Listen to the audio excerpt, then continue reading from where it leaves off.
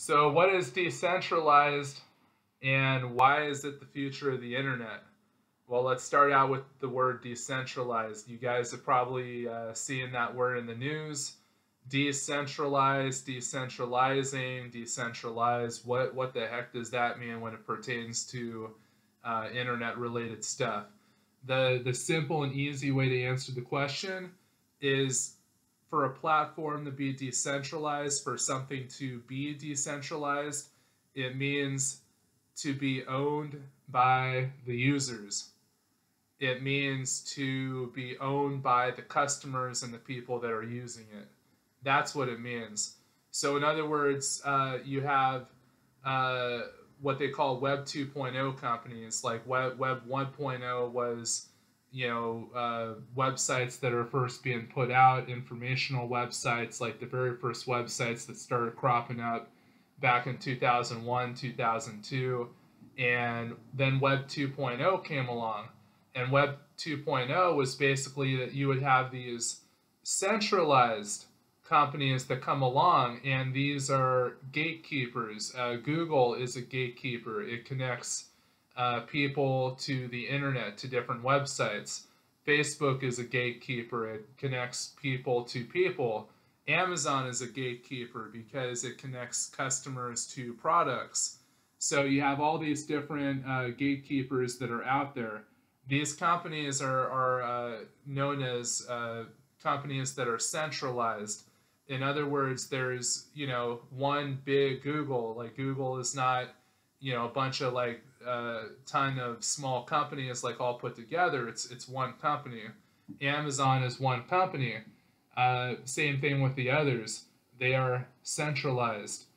To be decentralized means to not have a central thing that runs the whole organization or business. To be decentralized means that there's no specific billionaire or no board of directors that basically like owns or controls it.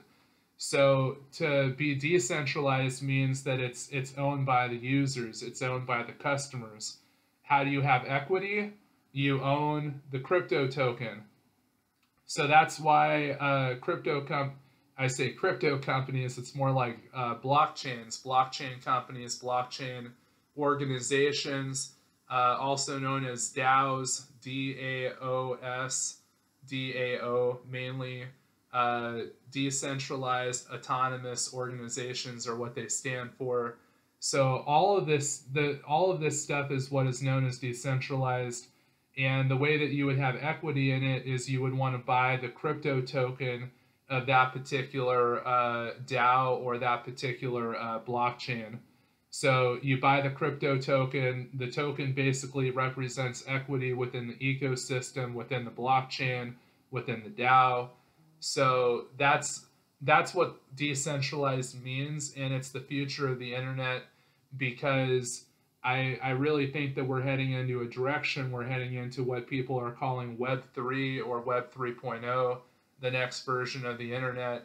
And that's going to be a place where you're going to have Facebook without Facebook. You're going to have Google without Google. You're going to have the same type of technology, but instead of it being owned by just a small group of people, it's going to be a different platform that is owned by the users, owned by regular people, regular customers. And that's the direction that things are going, and that's why this crypto stuff is so popular. The blockchain stuff is so popular. That's why you have an exodus out of Silicon Valley right now, where you have some of the smartest people, smartest developers, investors, executives, etc. There's an exodus out of Silicon Valley right now into all of this blockchain stuff because it's the new and exciting thing. It's the direction where everything is kind of heading. But the main takeaway here is that when you hear the word decentralized, it basically means that it's something that's owned by the users, and that the users control it. The users will vote on things. The users will nominate different people to run this and different people to do that. And anytime they want to do something new, the whole community votes on it. So that's kind of what it means, and why I think it's the future.